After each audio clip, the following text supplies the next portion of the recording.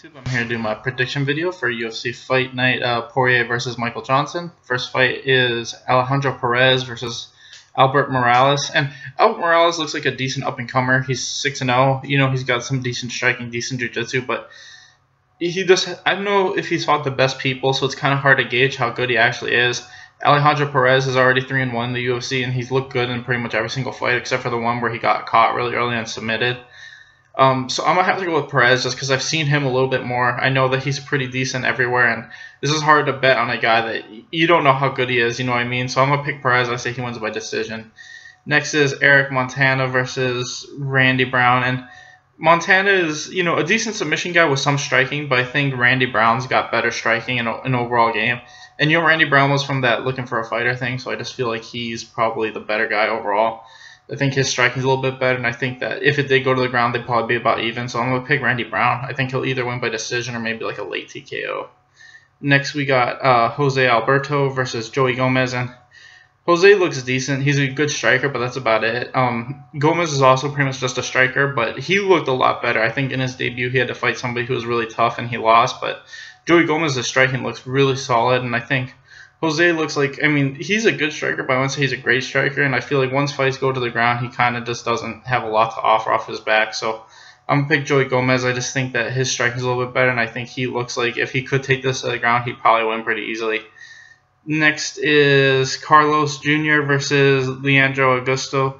And Leandro Augusto looks like a decent striker, but that's about it. I think when he fought, what was his name, Trevor Hot Sauce Smith, he was getting outstruck for the majority of the fight, and Trevor Smith was kind of able to just, aside from when he got tired towards the end, he was winning the majority of that fight. I think that Junior's one weakness is that he does get tired, and that, you know, he got finished in his last fight because he had a hard time taking to the ground.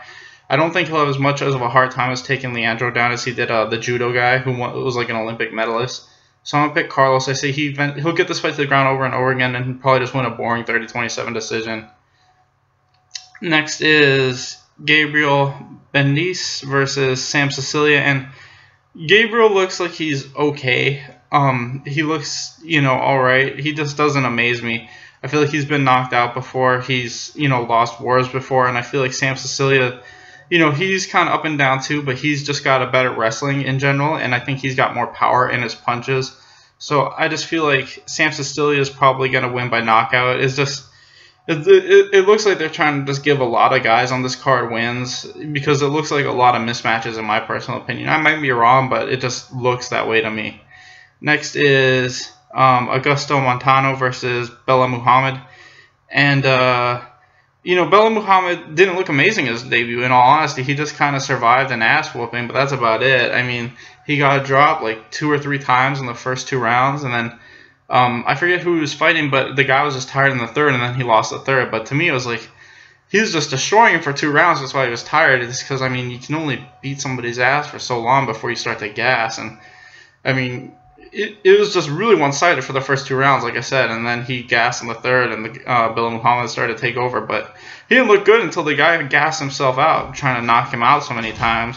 And that's something you got to worry about is when a guy gets hit that much, usually his chin degrades. So I'm just going to have to go with Augusto. Augusto didn't look great in his last fight either, but I just feel like he didn't really take any damage in it, though, so he could have just, you know, had an off night. So I'm going to have faith in Augusto, and I say he wins by knockout.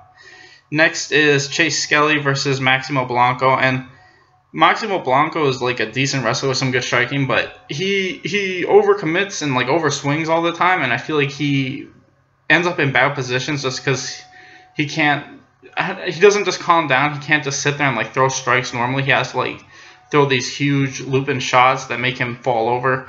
And I feel like he just wastes a lot of energy and he gives up position a lot, and it's just hard to bet on him a lot of the time. So I'm going to pick Chase Skelly. I just feel like his conditioning is better, and I feel like his wrestling and jiu-jitsu is good enough where if this goes to the ground, Maximo probably won't get up, and I think Skelly will eventually take his back and win by submission. Next is Chris Wade versus Islam Makashvili. And Islam, this is a fight between 2 grappler/wrestler guys with some striking. I think Ishmael is just a much better grappler overall, and I think he's going to look better whether he's on top or on bottom. And I feel like this fight's going to take place on the ground for the majority of this fight. And even if it did stay standing, I wouldn't say either guy has a real advantage. They're both just kind of okay strikers.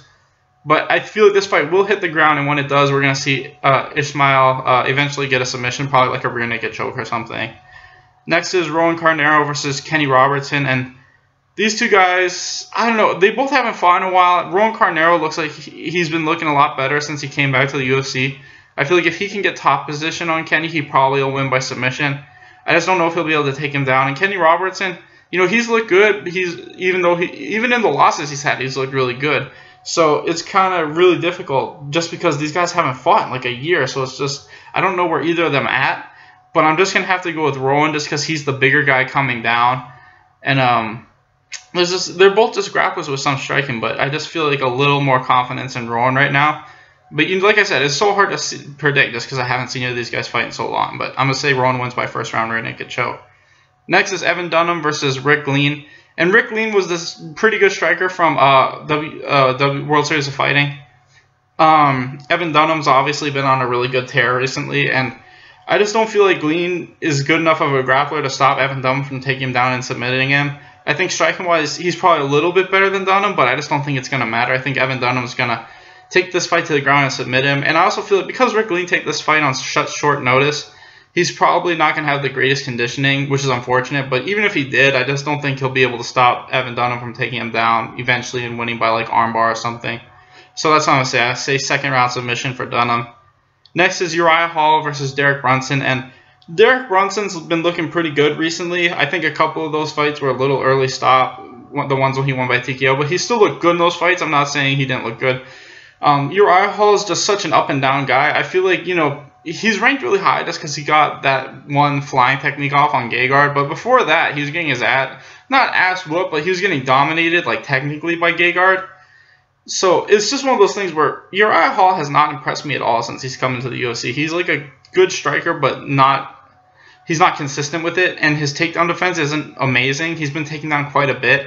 And I feel like Derek Brunson is, you know, he's without a doubt, in my opinion, going to be able to take him down over and over again and just control him and beat him up. Unless Uriah Hall gets lucky with something, I just don't see any way he wins this fight. I just feel like Derek Brunson's the better wrestler, and his striking is getting better every single fight. So I'm going to say Brunson wins by like TKO, maybe by like in the third round. I just feel like sooner or later he's going to get a dominant position, just rain down shots on Uriah. And then finally we got Dustin Poirier versus Michael Johnson. And if this was a 3-round fight, I picked Johnson pretty easily, but he gets slower as the fight goes on, and I think his biggest strength is his speed. He doesn't have a ton of knockout wins under his belt, so, you know, he's not a one-punch knockout guy. It's kind of like he'll either accumulate damage or catch you with something as you're coming in. I feel like as long as Poirier can, like, keep up the pressure on him and just hit him with body shots as the fight goes, eventually he's going to hurt him. And even if he doesn't hurt him, I think eventually Michael Johnson's going to slow down enough where Poirier can take him down. And if he takes him down, it's going to be super lopsided because Michael Johnson's grappling, in my opinion, isn't that great. I feel like he's been submitted so much, and even recently, when he's on the ground, he just doesn't look amazing, jiu-jitsu defense-wise and all that. So I think sooner or later, Dustin Poirier is going to get this fight to the ground and win by like rear naked choke or something. It might be late. I think it might be 4th, maybe even 5th. But like I said, sooner or later, this fight's going to hit the ground. And when it does, I think Poirier is going to win by submission. Anyway, thanks for watching, guys. Please like and subscribe.